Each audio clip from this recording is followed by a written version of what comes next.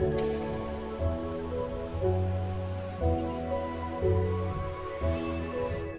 what is going on, guys? In this video today, we're going to be discussing a bit of an interesting topic, and that's the major problem with all the new next-gen consoles, and especially the PS5.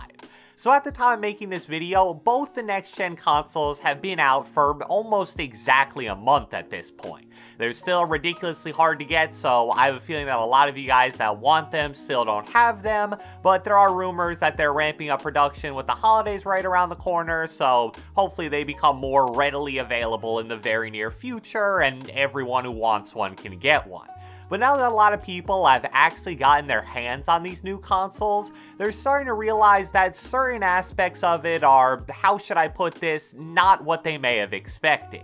I know I'm mainly a Fortnite channel, but these problems aren't specific to just Fortnite. They really affect most games on next gen, and trust me, the info here is really important if you plan on getting a PS5 or Xbox Series X/S in the near future. So without further ado, let's get right into it.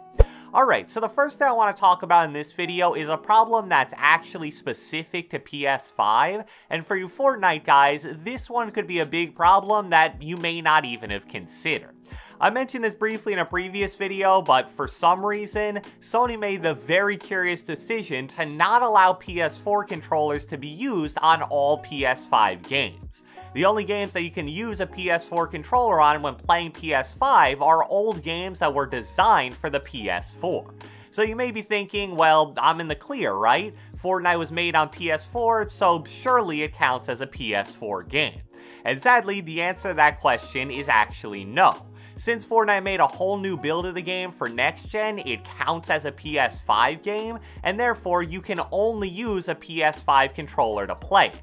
Now for a decent amount of players, I'll admit this won't really be a problem. The PS4 and PS5 controllers are almost identical at the end of the day, so if you're someone who's just always used the default controller, you're probably gonna be fine. However, if you're one of the many Fortnite players who uses a SCUF for really just any type of controller with paddles, you're now in a very sticky situation.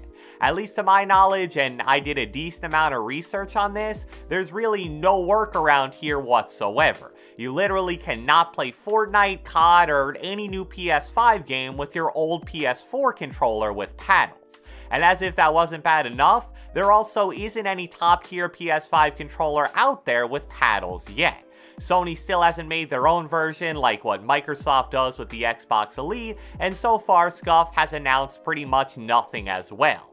On their website, they have a small section that says, "Will SCUF make a PS5 controller?" And their response to that is, "We currently do not have an announcement to share about a new PS5 controller, but be sure to sign up to be informed of product updates above and follow us on Twitter for any new announcements." So that right there is actually like a little concerning. At first I thought, alright, that makes sense that they wouldn't have one ready for release day since it probably takes a good amount of time to develop, but it's now been a month and they don't even have an announcement yet. And as if that wasn't bad enough, the PS4 back button attachment doesn't work on PS5, they haven't announced a new one for PS5, and even Strike Pack doesn't have a product for PS5 yet either. So far, the only company I can find with a custom PS5 controller with paddles is from a brand called Shark Controllers, and that's with a Q, not a K, but I've never really heard of them before, so I'm not gonna vouch for them or anything. So that means if you're someone with a PlayStation SCUF on your Christmas list, but you also plan on getting the PS5 soon, I'd strongly recommend taking it off. Luckily, this isn't a problem for Xbox though, since you can use Xbox One controllers on any game no matter what, and that's definitely really nice, and I think Sony definitely dropped the ball by not doing the same thing. The next issue that we're going to discuss with next-gen consoles mainly involves the TV/monitor you play on. So one of the interesting surprises about next-gen consoles is that they use HDMI 2.1. So I'm not really great when it comes to technology stuff like this, so here's an excerpt from an article I found online that explains it way better than I ever could. It says why HDMI 2.1 is a good thing as a whole, but it also hints as to why this could be a slight problem right now. Both the new Xbox and Sony PS5 use the HDMI 2.1 connection standard. This is the only connection available that supports the higher frame rates and resolution offered on both consoles. The HDMI 2.1 standard was finalized only in 2017, and it's just started showing up on new TVs in the last year and is a huge step forward from HDMI 2.0 that came before. The HDMI 2.0 standard used on most TVs today, as well as the previous generation of Sony and Microsoft consoles, is unfortunately limited to 18 gigabytes per second bandwidth. That's enough for 4K video at up to 60 frames per second, but higher frames require dropping the resolution. HDMI 2.1, on the other hand, supports 4K video at up to 120 FPS. Therefore, if you want to get the best capability possible from your Xbox Series X or PS5, you'll want a TV with HDMI 2.1, and that severely limits your buying options. So to summarize that in simple terms, if you use HDMI 2.0, you can either play 4K at 60 FPS or 1080p at 120 FPS. However, you can't play 4K at 120 FPS. Now, as of right now, for a game like Fortnite, that actually isn't a problem yet.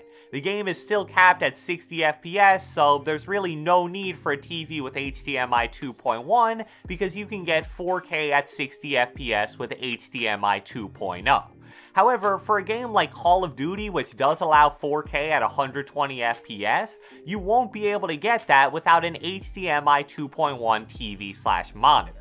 And of course, if Fortnite does eventually optimize their game to 120 FPS, which most people are expecting at some point, that'll be an issue there as well. The bad news is, as of right now, 120Hz 4K HDMI 2.1 TV/monitors are incredibly rare since the technology is relatively new, and because of that, they're also insanely expensive. Like, the cheapest one you can find is $1,500 to $2,000, and that's like some crazy 60-inch one that would probably be terrible for gaming anyway. Now, of course, as is always the case with technology like this, as time goes on, those TV/monitors will definitely get a lot cheaper and a lot more models will be made. But the warning here is that, first off, the odds that your current TV/monitor will be able to get 120 FPS at 4K is incredibly low. And second, if you're planning to upgrade your TV or monitor in the near future, it's probably worth it to hold off a little bit. Because I think the last thing anyone would want is to buy some crazy $500 monitor that gives you 4K at 60 FPS, and then a year later, Fortnite enables 4K at 120 FPS, so now if you want that, you need to go out and buy a whole new one. I think the much better option is to get one of the cheaper HDMI 2.0 monitors that are more around the $150 to $200 range, and then in the future, if you want to upgrade further, you aren't wasting as much money as if you bought a crazy monitor. So I hope you guys enjoyed this video, and if you watched the entire thing, be sure to let me know with a comment down in the comment section below. I want to know how many of you guys currently have a next-gen console, so let me know whether you're on next-gen or still on current-gen. I believe I asked this when they first came out, but now that it's been a month, I want to see how much has changed. Be sure to leave a like, leave a comment, subscribe, turn on post notifications, do whatever the heck you want, and I will catch you guys next time.